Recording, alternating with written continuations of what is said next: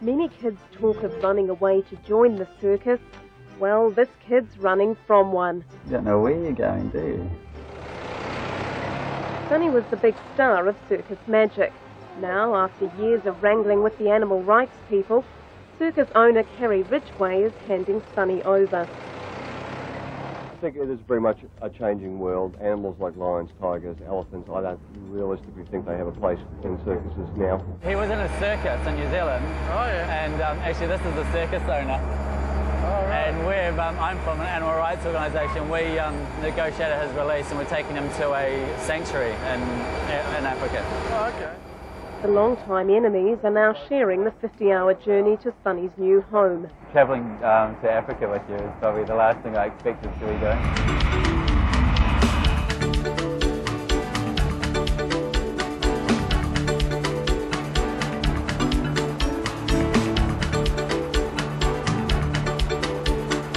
It's been a long trip. We were here in Zambia. How about that? I'm very upset with you. Why? You never brought us a bicycle.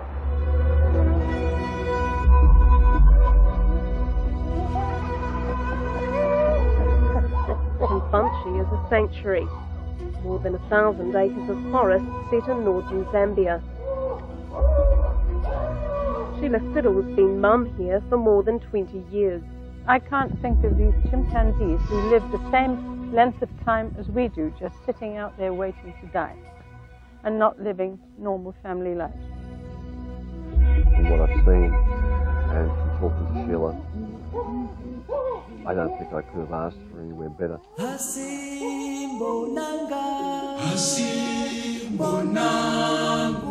The idea behind this is really just to give the chimpanzees as natural environment as possible, and as much space as we can give them, so that they can just carry on their normal existence, live life like wild chimpanzees.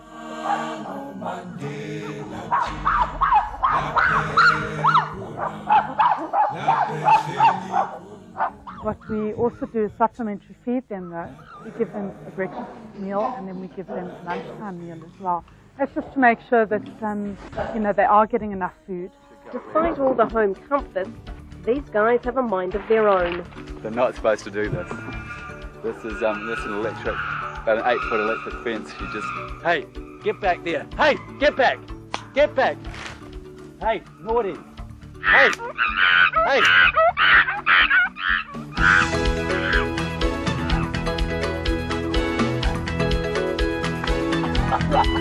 Oh, you coming out. I'm trying to stop them, chase them back. Hey, sit, do it. Sorry. No. About 8 of them have just escaped from Buddy's compound. Buddy's there. Can someone please go and tell Lorraine to try and start calling them into the cages? Into the cages. But it could be a couple of months before Sonny gets this taste of freedom. He's in here, gearing up to enter his new environment. It's almost like someone tap dancing. Soon he'll be able to meet his brother Buddy, who's been at Chimpanzee for over a year. This is our way of introducing chimps to each other. They can't get their hands fully through, so they can't hurt each other, but they can get to know each other and make friends. Like the animal rights man and the circus man, most of the time. Buddy, at the time that you wanted to sell Buddy and Lola. Wait.